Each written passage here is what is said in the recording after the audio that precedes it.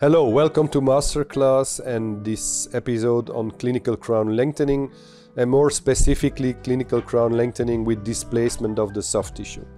Just to shortly introduce you the topic, I would like to go back 5 years in time, and at that time Florin Cofar in Timisoara was placing a crown on an implant, removing the healing abutments and immediately placing a final crown with the final form.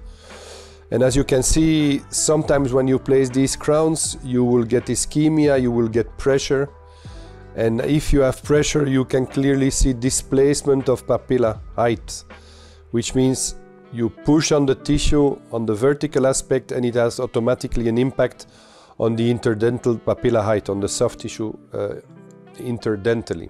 So at that time, we thought it might be a good idea to give a release incision.